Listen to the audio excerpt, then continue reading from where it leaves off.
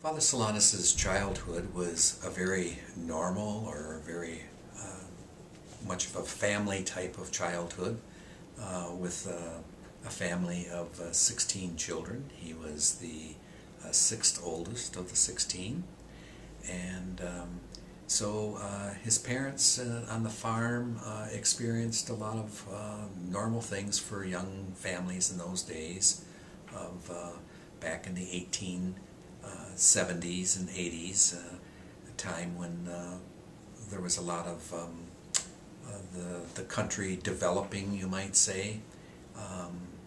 The Casey family had moved on out to Wisconsin from previously living in Philadelphia area. Solanus was the sixth oldest of 16, and the family had some unusual experiences insofar as having to move at different times into a bigger farm as the family grew.